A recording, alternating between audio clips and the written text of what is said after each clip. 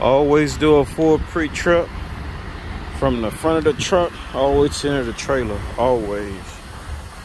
Always.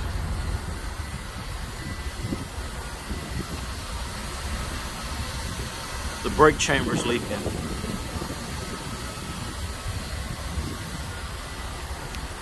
I don't care who's on the other end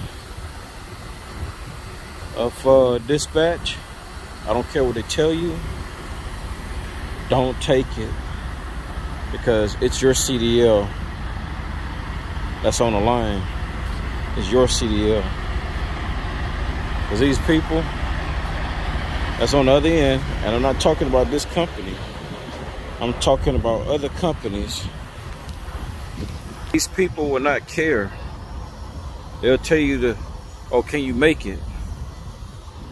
Don't take that chance, because if anything happens, it's on you, and it's your CDL that's in jeopardy. Because if there's an accident and a life is lost with something, you know, malfunction, something not working properly, it's on you. You'll be facing jail time and you'll lose your CDL. But if it's something that's everything's functional, you get an accident, you pass the drug and alcohol test, you don't have to worry about going to jail. But if you're at fault, you will have an accident on your CDL.